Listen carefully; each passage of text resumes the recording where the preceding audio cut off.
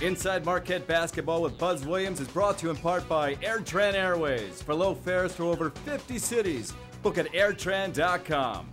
Don't give up the sport, give up the pain. Talk to the Aurora Sports Medicine Institute. And by U.S. Bank, a proud sponsor of Marquette Athletics. All of us serving you.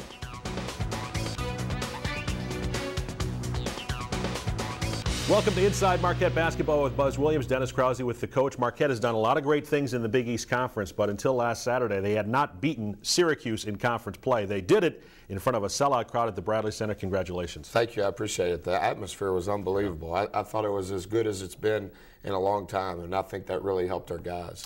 Let's go through it, and let's start in the first half when you guys built up a lead and were shooting very well, 54% in the first half. I thought our offense helped our defense. I thought our offense was with great poise. Thought we only took one bad shot. Thought we did a really good job of getting it to the high post, attacking it on the baseline, their zone. And I thought our guys handled it very well. Syracuse then, after trailing by 11 at half, they got hot in the second half and shot 68%. What did they do differently? Well, they scored the first 11 points. So I don't know. I think maybe it was 5 possessions. Again, slow start, bad body language, bad engagement relative to our mentality. I don't necessarily think our offense was bad. I just thought our defense was porous, and you can't do that. Jay Crowder had 25 points. The thing that strikes me about him is twice when Syracuse had rallied to within 4, and also once when they had tied it, Jay came up with that basket. He's the silencer, isn't he, as far as a rally? He's just he made those. You're exactly right. He made big baskets at critical times. One of those baskets was an and one. He's hard to take off the floor, and that's why when he's not in foul trouble, he's on the floor. And that's why we don't need him to ever be in foul trouble. We need him, and we need him on offense just as much as we need him on defense. I thought he did a really good job. You know, we were able to play Chris and Devontae almost exclusively at the 5, which you almost have to do against Syracuse. But I thought Jay's help coverage on ball screens and help coverage away from the ball was tremendous. Jimmy Butler had 19 points, including a pair of huge three-pointers, both times with the shot clock draining down. Yeah, I thought the one that he hit on the right wing, you could argue was a bad shot. Time was running out. And then the one that he hit there at the end in the corner on our side of the bench out of the timeout was the game winner, I thought. DJO also with the clinching 3 with about a minute left. He played well for you, had 17 points. I thought he grew up on Saturday. Didn't think he played very well against UConn. Thought he played really well against Syracuse. Set out those 8 minutes, the 8 minutes that he set out when he had 4 fouls. I thought Vander and Junior did a really good job. And I told DJ when he came out, and I said, look, you got to stay with us because we're going to need you to help us win the game. And then the shot that he made, pancaked around the 2 shots that Jimmy made. But what made DJ's shot was Dwight penetrating and drawing help, on time, on target pass. It was big shot. Great win, 76-70. Marquette now 14-8 overall, 5-4 in the Big East. And I think it's important to point out, you were facing a desperate Syracuse team that had come in on a 3-game losing streak. They wanted this win just as badly. Well, I didn't realize. I knew that since I had been employed here, Dennis, that we had never beat Syracuse. The 2 times we had played them, we got blown out at their place last year. We lost by 5, and then we got beat here by 5 in overtime on senior day, our first year here, my first year here. I didn't realize that we hadn't beat them since we had been included in the Big East. I think they're really good. I think they have 2 first-round picks, and I think Coach Boeheim is one of the best. Obviously, he's already been enshrined in the Hall of Fame. It's just how volatile our league is, and it's how hard our league is. There's no way around it, and that's why even when you win, you're so excited and / relieved. You have to get ready for the next one. And even when you lose, when you're so disappointed and so bitter, you got to get ready for the next one because you can't let one loss or win take you down the wrong path. Well, you guys did a great job of preparing for Syracuse after an unfortunate 76-68 loss to UConn last Tuesday night at the Bradley Center. Overall, how did you feel your team played in that one? Well, I thought we were okay. I didn't think that our offense helped our defense very much at all. I thought we took too many quick shots. And I don't mind us taking quick shots, Dennis, relative to time, score, and momentum. but it's like Syracuse. If you turn the ball over against them, it's a layup. It's for sure it's a layup. When you turn the ball over against UConn, as potent as they are offensively, it really hurts your team. And we didn't finish the game, and that's all coaching. It's all my fault. But you can't let a team score 10 out of their last 14 possessions. You can't do that. And then the other thing is this. We had 11 assists on the game. At the 10-minute mark to go in the game, we had 10. So the last 10 minutes of the game, we had 1 assist. Those two things combined are not good team offense, and that's not good team defense. Against Syracuse, we made 23 baskets. 17 of them were assisted. We out-rebounded, other than Cincinnati, the biggest team in our league, by 2.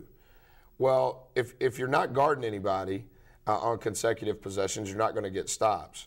And if you're trying to score by yourself, not scoring on assisted baskets, you're going to get beat on the glass as well. It's a culmination. It's favor and failure. Favor and failure are associated. Where does it start? Did it start on this possession, or was it the possession before? It's the snowball effect. And we had favor on Saturday, but we had favor because we were doing what we were supposed to do. The last 8 minutes against UConn, we had failure. Which possession was it? Was it this offensive possession? Was it this defensive possession? They're associated. Where do they start? Where do they end? And that's why you have to do right every possession. Well, you're exactly right. There was a span there, I believe, 7 misses, 3 turnovers in your offensive possessions. You went without a field goal for about 9 minutes. Kemba Walker, 5 of 16, season low 14 points. You guys did a solid job on him defensively. You know, similar to when we played Notre Dame here, with all that surrounds Ben Hansborough, and right behind him, Abramatis, I thought our team was really good. Our team was really good. Yes, DJO was really good. Yes, Bikes was good. Yes, Jimmy was good on those 2 particular Notre Dame guys. When we got back from Notre Dame on the bus, I had not completely studied UConn, but I told our team, Kemba Walker is National Player of the Year.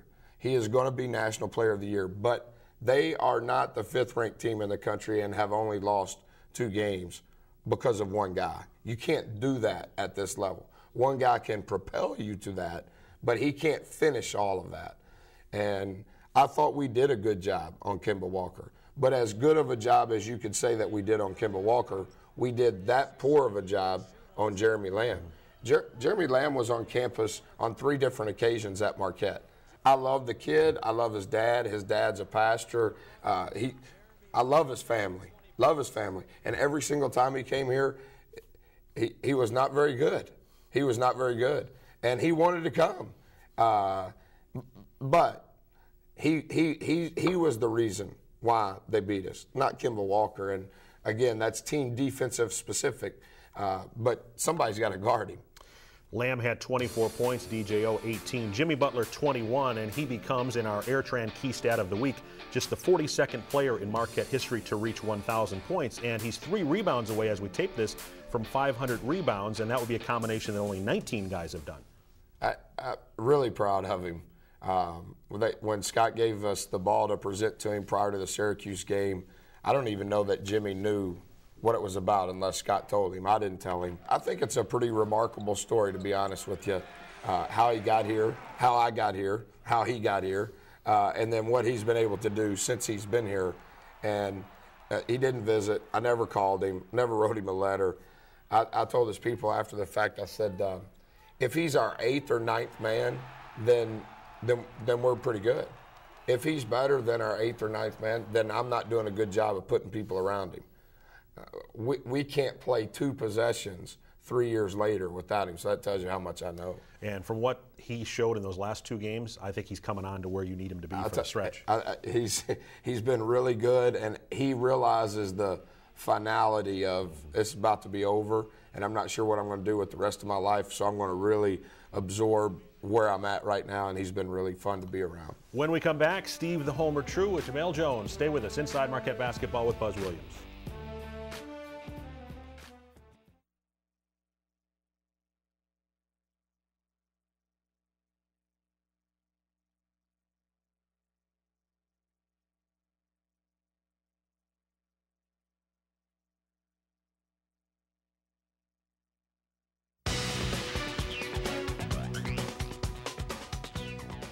back with the coach. How did Jamail Jones wind up at Marquette? Well, it's a long story. He's from Atlanta, and he spent his senior year at a prep school in Florida, arguably coached by one of the best high school coaches in the country. He's one of the coaches on the Nike coaching clinic circuit. Got to know his AAU coach, got to know his parents, came here 3 times unofficially, came to camp last summer. He is a beautiful human being who, even though he's not playing, is going to end up being a really good player for us. They call him Mello, the U.S. Bank Up Close with Homer segment. Jamail Jones. What's been the biggest adjustment going from high school to playing Big East basketball? I would say just the intensity, the pace, not taking plays off, not taking possessions off, because playing in the Big East, you had to bring it every night. What made you want to play at Marquette? I always think Dwayne Wade, the school of the Big East, Buzz Williams. You certainly had a choice of a number of schools. Why Marquette? I just like the tradition you have, just the intensity, how hard we work, and just our mentality, just the aggressive, the tough mentality. I like it. Do you remember the first time you met Buzz? First time I met Buzz was we had a meeting in his office. I was here with one of my AAU teammates, and he just kept going on about these numbers. I realized he was a number freak, so he just talked about numbers, and he introduced himself to me. I introduced myself, and ever since then we've had a pretty good relationship. Numbers in terms of? He was just breaking down how many college athletes it was. The year that I visited, he was just breaking it down how many college athlete teams it was and how many players on each team and how many players actually make the NBA. So he was just breaking down all the numbers behind that. It was pretty interesting. Not that you favor a teammate, but any of your teammates that really impress you, that you maybe knew of them and then you come here and you watch them play? Dwight Bikes. I really grown real close to the White Bikes. He's really taking me under his wing this year, just telling me, teaching me and everything that I need to do to get better for when he leaves next year. Now you are not Jamail to the team. I believe you have your nickname. Yeah, Mello. Well, how? Well, I got that nickname in middle school. I'm just a real laid-back, chill, mellow type of guy. I really don't go outside my box too much. I just like to have fun. When I'm not around a lot of people, I'm just chill, laid-back, quiet type. I don't think you can be mellow on the floor, though, and play for Buzz Williams. Not playing for Buzz Williams, no. Always like to finish with the spot on the floor you'd like to be on. The game is on the line. It's a perfect world, Jamail. Okay. Or excuse me, Mello. Okay. This it right there? Oh, this it right here. You're going to shoot a 3 right there? Right here. Right there. Right here. All right, I'll pass it to you. No warm-up, no nothing. I'm ready. Warm up? I don't need a warm-up. I'm ready. All right. That's what I'm saying. I'm ready. No lack of confidence. No lack of confidence. Marquette down 2. Okay. Where would you like it? Chest high? Yeah, about right here. Right there? Marquette down 2. Mello at his spot. 3, 2, 1. For the win! Pure, watch it. Spin go, right baby. back to him. There'll be one, won't they? Yes, sir. There'll be one day. One day. Jamail Mello. They'll just know you as Mello, Yeah, right? yeah. They don't even know your name anymore. Nah. Meet Mello, give him a nice smile. Jamail Jones. As he develops, what does he need to do to get on the floor? Well, I think he's getting better defensively. That would be the first thing is it's not so much what position can you play offensively, it's what position can you guard defensively. And I think he's getting to the point where he understands angles, he understands how hard he has to play, he understands the intensity involved in every possession.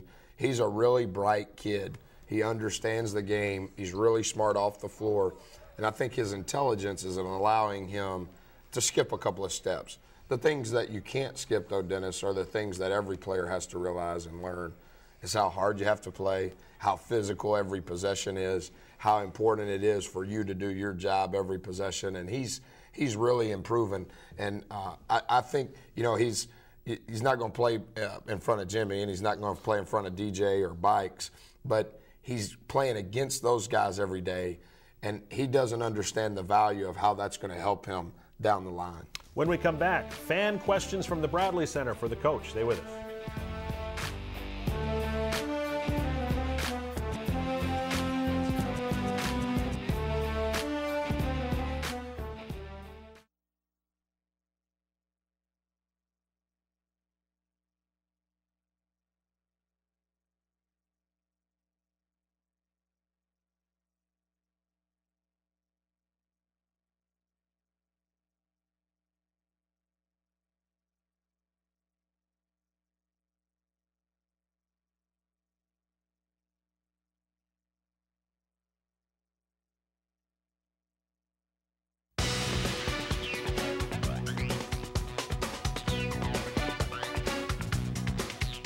This is the Aurora Sports Medicine Institute All Access segment, and maybe the favorite segment for Coach all year long because you get to hear directly from the fans. Well, if we could, I'd like to do it every segment just to replace you. Get rid of me. I'll just sit right here in the middle and look right at the camera. Don't suggest that to management. I think they might like it. Here's the first question for the coach. Hey, my name is Daniel Yeager. I go to Marquette University. I'm a freshman from Milwaukee, Wisconsin, and I just have a quick question for Buzz Williams. Me and all the fans here would just like to know, how come you don't play Rob Frozina more? Daniel, I'd love to play Robert more. Rob's our best teammate and has been our best teammate. Rob's been in our program longer than anybody else. He's been with me ever since I've been here. He's just not very good. That's the real truth. But the flip side of that is we've got to be really good and ahead in order for him to play, and I think he's gotten better every day. He's an unbelievable person. He's extremely intelligent. Our guys love him, and we're thankful that he's here. Just to keep my role on the show, we throw it to the next question here for the coach. All right, I'm Maria Sapienza from Gurney, Illinois, and I want to ask you, Coach Buzz Williams, how much do you love this student section? Maria, I think it's the absolute best. More than you even understand, and I can tell that you're excited to even ask that question, but more than you understand, our guys really appreciate the support they get from their peers. And I think that each game it's continued to get better, and over this stretch run, we've got 4 games at home left. It's going to be extremely important that all of you and your friends are there because it's important to our guys. The last few minutes of that Syracuse game, Coach, you can't tell me that crowd didn't get in Syracuse's head a little bit. I thought it was unbelievable. I thought it was by far the best crowd we had all year, and I think that I don't know why. I think with this year's group, the student section, it means a lot to them. More than, not that it didn't to the previous 2 teams, I think our guys really pay attention to that. Next question for the coach. Hi, my name is Gina Stilp, and I'm from Milwaukee. And my question for Coach Williams is, end of the game, you're down to the wire, close games, you seem to have some trouble pulling through and winning. What's the strategy to change that? Hi, Gina, you're right. We've had some struggles late in the game. At Louisville is probably the worst you could be a part of. It was almost like an out-of-body experience. We work on it every day, but I don't necessarily think that it's X's and O's as much as it is a mentality. And that's not me removing myself from the situation. That's me putting myself right in the middle of it. I've got to do a better job of leading our guys. And I think that winning against Syracuse in the fashion that we did will come back and help us. And hopefully it'll help us in the same manner that losing at Louisville hurt us. We've got a question from a young fan for the coach. Coach, I got a question. If I want to get on Marquette in the future, what do I have to do to get on it? Just keep working. That would be the only thing that I could tell you. I don't think that there are any magic pills in life. I don't think there's any tricks. You got to wake up and do the absolute best you can in school, be the absolute best person that you can be in school and out of school. And if you want to be a basketball player, or if you want to be an artist, or if you want to be an astronaut, you got to work extremely hard to learn and to grow and to do the best that you can to be the best that God made you be. Final question for the coach from a veteran Marquette fan. Hi, I'm Bob Schrader from Milwaukee, Wisconsin. Coach Buzz, is it difficult to recruit big men to Marquette, or is that you just like to play with a smaller, quicker unit? Hi, Bob. Thanks for your question. I think it's harder to recruit a big guy no matter where you're employed. Obviously, God made a lot more 6-foot-tall guys than he did 6'11" guys. And the other thing is this. I think that as much negativity maybe has been brought to when we play small, really we've done really good with that. So I don't ever want to lose the fact that we can play, quote, small ball. But I think with the development of Chris and the development of Devontae, I think those 2 big guys give us a different perspective than we've been able to have in the last couple of years. And I'm excited about how those 2 guys are growing. Thanks, Coach, and thanks to all the fans for their questions. When we come back, we'll preview the game at Villanova on Inside Marquette Basketball with Buzz Williams.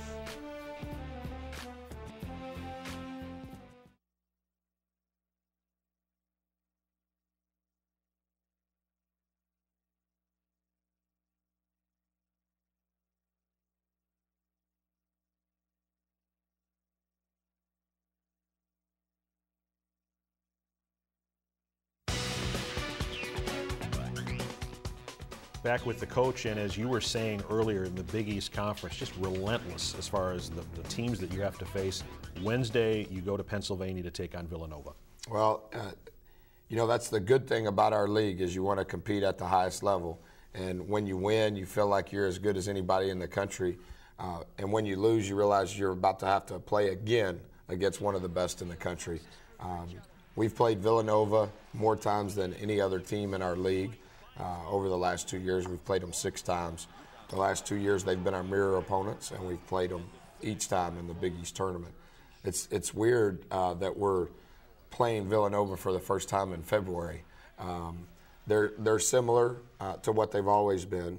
They're playing their 2 big guys more. They're playing a legitimate 4-5 instead of a 3 playing the 4 like they've been the last couple of years. Not playing near as many guys as they once did. They have more big guys that are subs than they do guards. They sub 1 guard off the bench.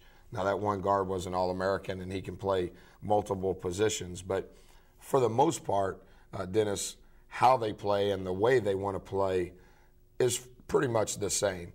They've skewed it a little bit because they're a little bit more inside driven. Number 13 is a really good player. Number 13 will end up being a better player than Rick Jackson from Syracuse. Moof, they call him Moof. I don't know how to pronounce his name. I just know he's really good. And Antonio Pena, who's always been a thorn in our side, is a really good player that plays in the side for him as well. They haven't lost a game in forever in the little gym there on campus. It's funny or ironic that it seems like we always have to play them there, but that's part of it. So we'll have our hands full. You used the word volatile earlier talking about the conference, but if anyone has any question about the strength of the Big East, how about St. John's beating Duke? I mean, that tells you right there. And I don't talk to a lot of coaches in our league. I do covertly, even though nobody knows that, but I don't think anybody was surprised. I think that losing Kyrie Irving in defense of Duke changes their team. I mean, he was the best freshman in the country, but that's what it is. It's St. John's. Coach Lavin's done a great job. They have 9 seniors on the team. Playing Duke they're fine with that. They've played at Madison Square Garden 50 times in their career, so there's nothing that's happening that's surprising them. But it'd be interesting to see, does that win propel them, or because whoever they play next, that's what their coach is saying. Hey, they beat Duke, they're ready to play. It's just part of it. You guys will be on your way to South Florida. I'll be coming back from the Super Bowl no-show next week. Do you have a Super Bowl pick? The Packers. Big? Yeah. Well, I don't know. Let's do this. What is the line? About 3. Yeah, I'll go 8. Oh, okay. Packers 8. Very good. Packers 8. What are we betting though? Well, I like the Packers too, although not by that much. I'll go by 3. Okay, so that means if the Packers win by 4 or more, I win the bet. Okay, so what's the bet for? Give me something when you're in Dallas that's an extra large. Okay, done deal. That's what do authentic. I get? That's authentic. I'll get you something from the Marquette Spirit Shop. And double X. How do you like that plug there? Got it in there. Good to see you. Coach, good luck. We'll see you in a couple of weeks. That's Inside Marquette Basketball with Buzz Williams. Inside Marquette Basketball with Buzz Williams was brought to you in part by the Aurora Sports Medicine Institute, the exclusive sports medicine provider to Marquette University Athletics. U.S. Bank, a proud sponsor of Marquette Athletics. All of us serving you. And by Air Trent Airways. Go. There's nothing stopping you.